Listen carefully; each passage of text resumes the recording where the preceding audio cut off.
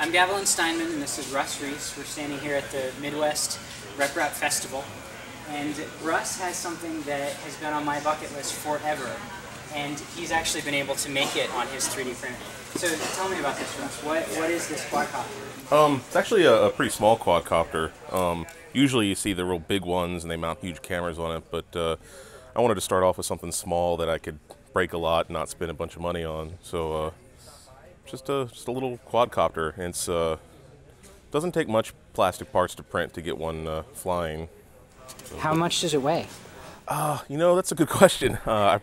Usually you want to take weight into account, but this thing is so small and the motors actually deliver so much power. You don't even really have to weigh it or worry about weight. I've made it pick up small little coffee cups like the steel ones that you carry in your car, and it hovers around the office with those. How many motors did you have to test out before you found one that worked for you? Actually, just these. I didn't actually have to do a whole lot of research into motors. I just looked online a little bit, saw what some other people had been doing, and picked these relatively inexpensive motors. Very cool.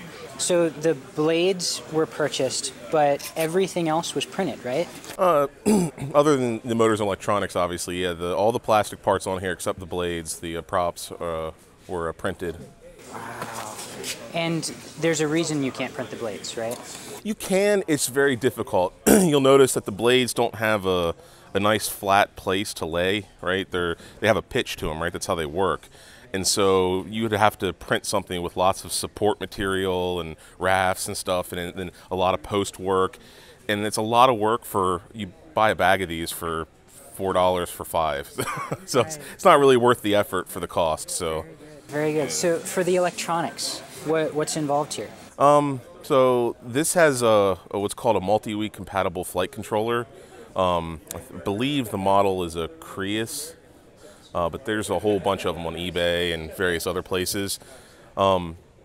It runs a piece of software that's actually written in Arduino, and it has the option to use all kinds of sensors: gyroscopes, accelerometers, airflow sensors, barometric pressure sensors. I can even hook GPS up to this and give it waypoints to fly around the city if I wanted to. That is awesome. So right now it's configured to self-balance, right? Yes, it's configured to self-balance.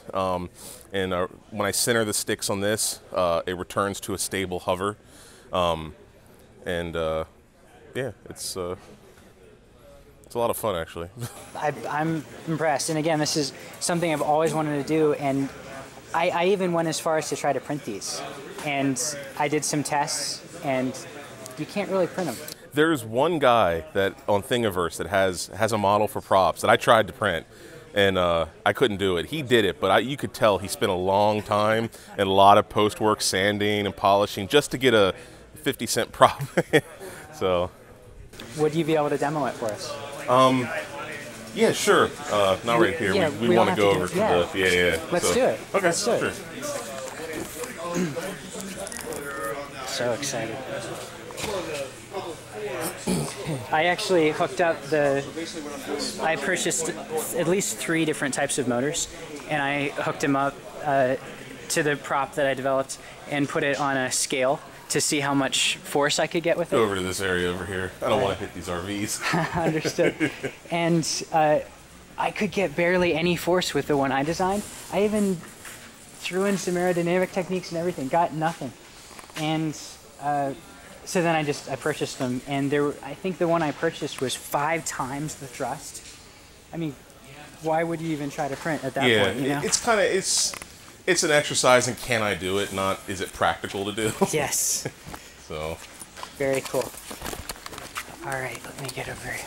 Perfect.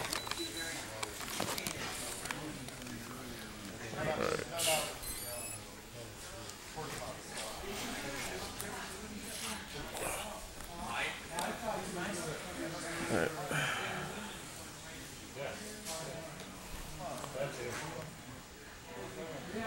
All right, you ready? Yes.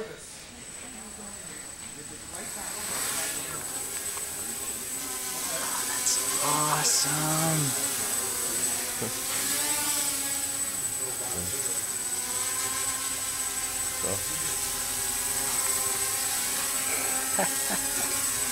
It flies pretty good. Absolutely. The stability is incredible. Yeah, it's nice that we're indoors and there's no wind to fight. It really helps. Oh, that right there is beautiful. Yeah. Wow. It's exciting. Have you seen the videos of like 10 of these or 20 of these? I have seen that one research place that makes a whole bunch of them that work together. That'd be pretty cool one day if I can get to that point. Absolutely. Parts and all, how much did this quadcopter cost? Not including this transmitter that I'm holding, about $100. Not bad. Yeah. Very cool.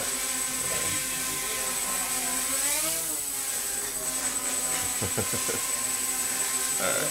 Love it. Perfect. Thank you very much. Yeah, Thank you. No problem.